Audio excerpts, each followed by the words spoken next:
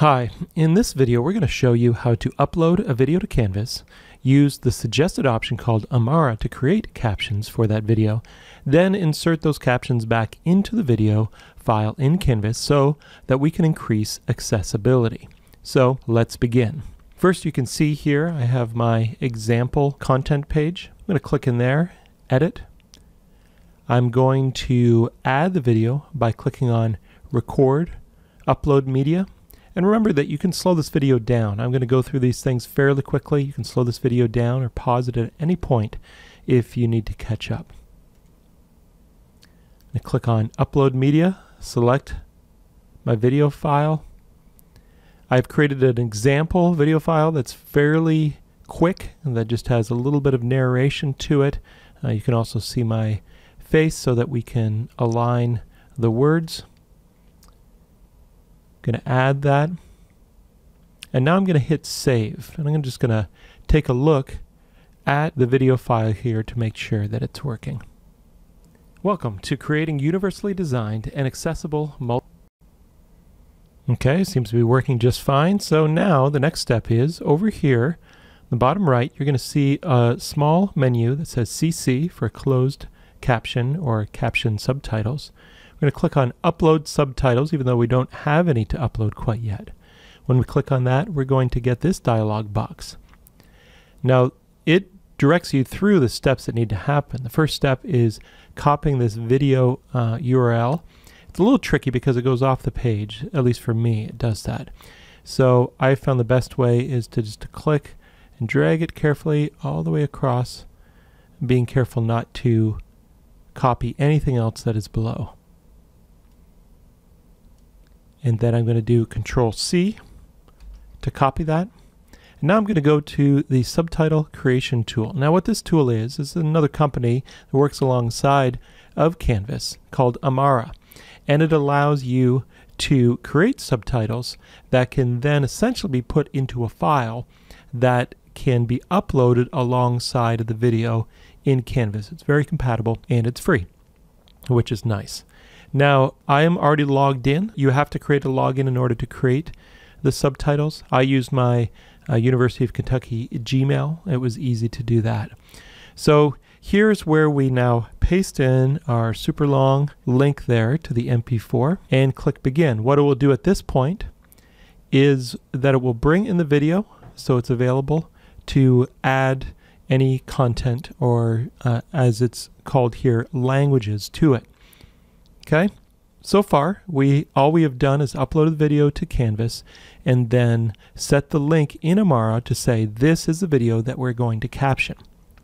So now we're going to add a new language, which in my case will be English. So I'm going to go down and select English, and we're also going to subtitle it in English. Do continue. Now this is really just a label. It doesn't hardly make any difference. Now we come to the Amara control screen. Now from here, you're going to see a couple of things. There's sections to this basically. On the far left, we're going to have these keyboard controls. These could be very essential, especially if you're doing a lot of subtitling. In the middle, we have our video for playback. And then on the far right, we have basically our steps that it will go through. So right away, we see the steps that we're going to take here in order to add some subtitles onto this video. We're going to type what we hear. We're not going to worry about the timing at first. And then we're going to sync the timing. And then we're going to review and complete the process. So you may want to start just simply by getting familiar with the keyboard controls. Tab. Welcome to creating universally designed and for play and pause. Shift tab. We're skipping back. And Shift Enter for creating a line break as you're typing. Really, the other keyboard control is Enter, as it shows you down here, to create a new subtitle. Now, Amara is going to prompt you for the subtitles, and it will show you some errors and so on, and we'll explain that. But prompt you to keep the subtitles to a couple of lines, as you might expect. What you want are just a couple of lines at a time at the bottom of the page. That doesn't intrude on the rest of the screen as you see it. So let's begin by clicking in here, getting ready to type our first subtitle, get my hands on the keyboard, get ready with my tab to play back phrase by phrase and to type in the phrases just in this short clip. So I'm going to begin here by hitting tab. Welcome to creating universally designed and accessible multimedia workshop. And then I'm going to type it in. Now you can see right away how it looks on the page, which isn't very good. It just stretches out too far. These are our parameters really right here and here. You can also see on the right hand side, Amara is giving me some warnings.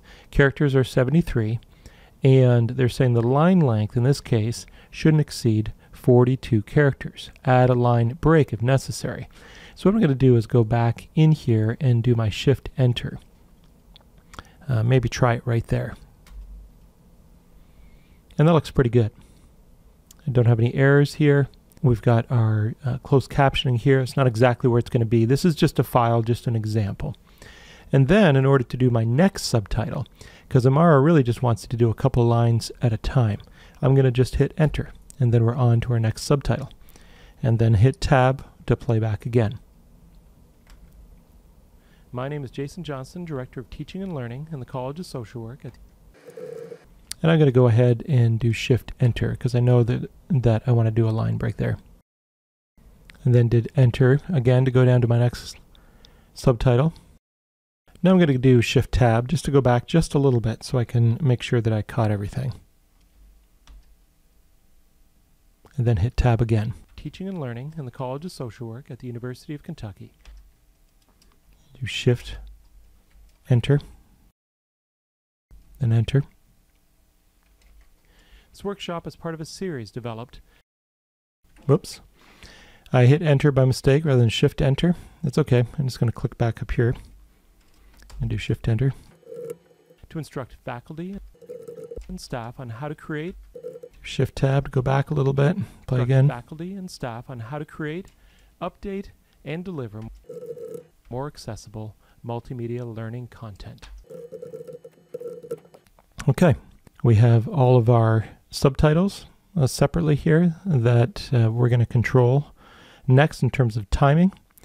And the other thing, as you hover over, you'll see a number of different options that you can click on. You can hover over here and click on this little, see the little wrench there? When you go there, you can go to where that subtitle is.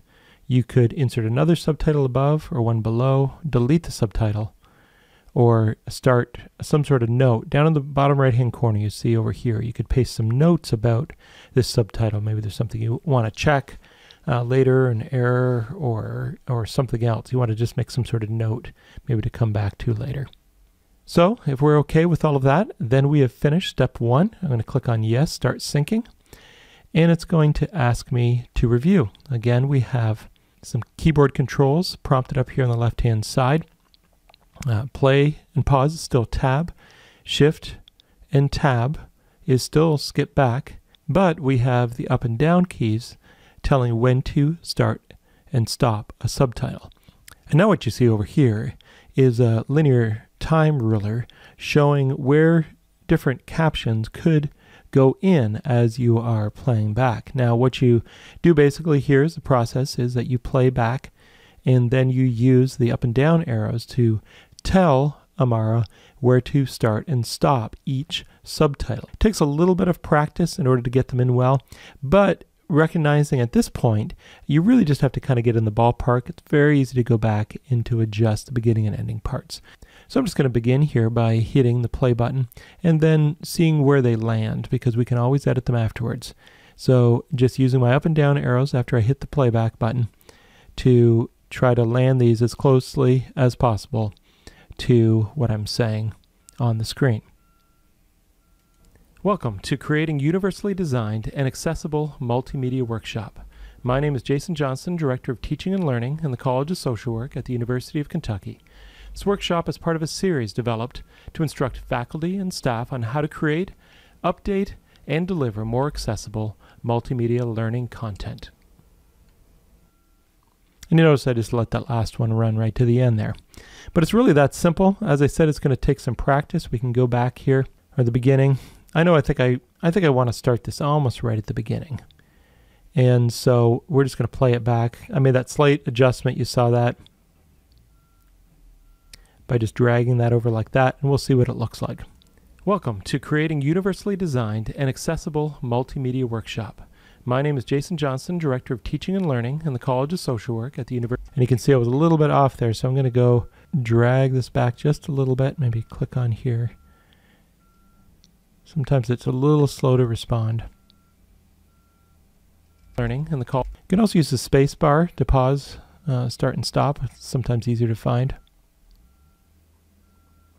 And right in there, I'm going to drag that back, and I'm going to put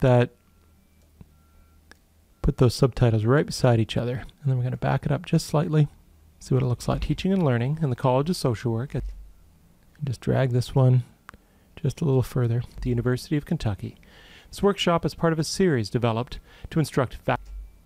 And those are really good together, so I'm going to stick those together. And staff on how to create, update, and deliver more. There's no reason to have gaps between those. So I just dragged them back so that they would have no gaps. So now let's take it back to the beginning again.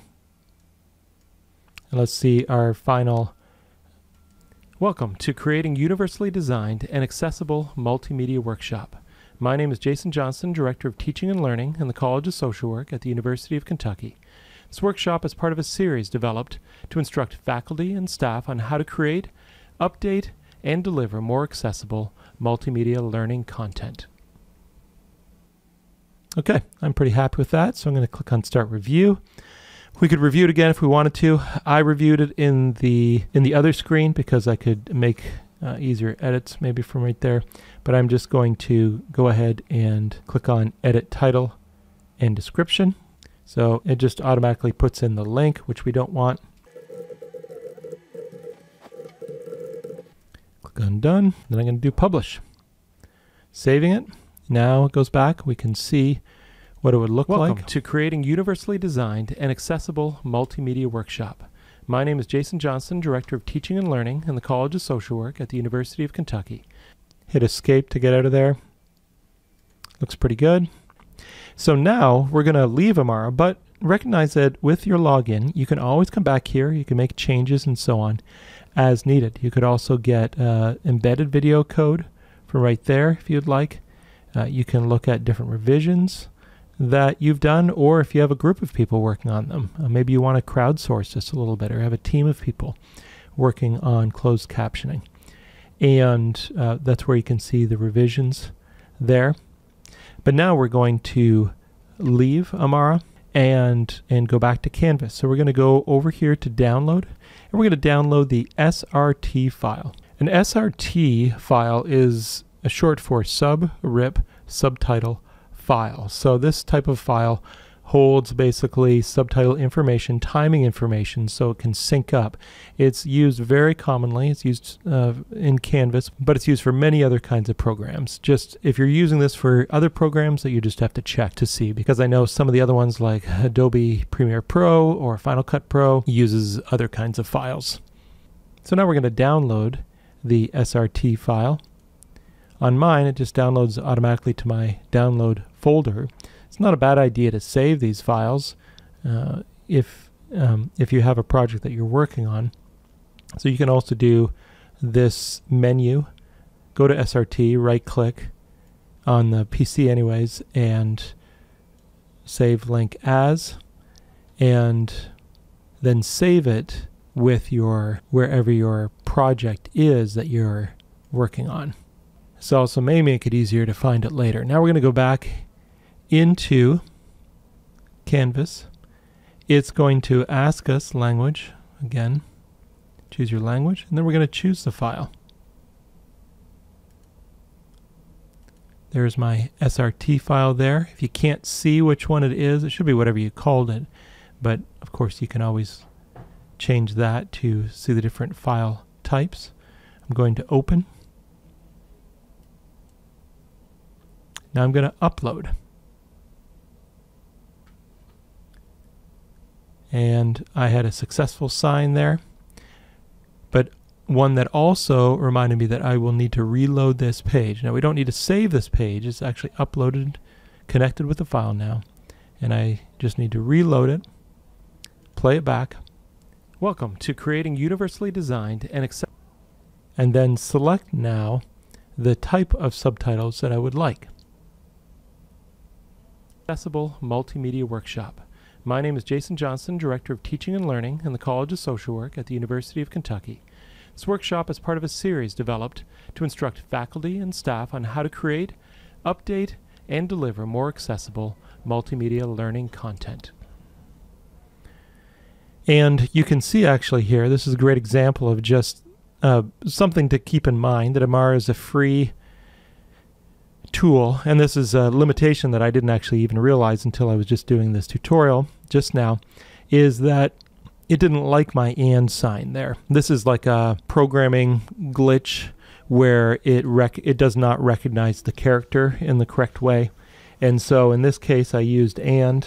When it copied over, it added in these extra characters, which isn't good. So in the future now I know that I will not use the and sign. I will just type out and whenever I want to use. There probably are some workarounds for that to go in and to change it, but it might not be worth it for the time. So those are the kind of things you might run into as you're working with Amara, being a free option, self-titling option. But other than that, it seems to work pretty well and has some really nice shortcuts. And I like the fact that it's directly in Canvas. One of the advantages over, say, using YouTube to do all your subtitling is that you can then keep your video material in Canvas. Say that there's already video that is developed in Canvas and uploaded there, rather than downloading, uploading to YouTube, then putting in the link, and then doing your captioning. You can just go ahead and do your captioning here. And it might be a really good option for some of those legacy classes that you need to go back and add accessibility for.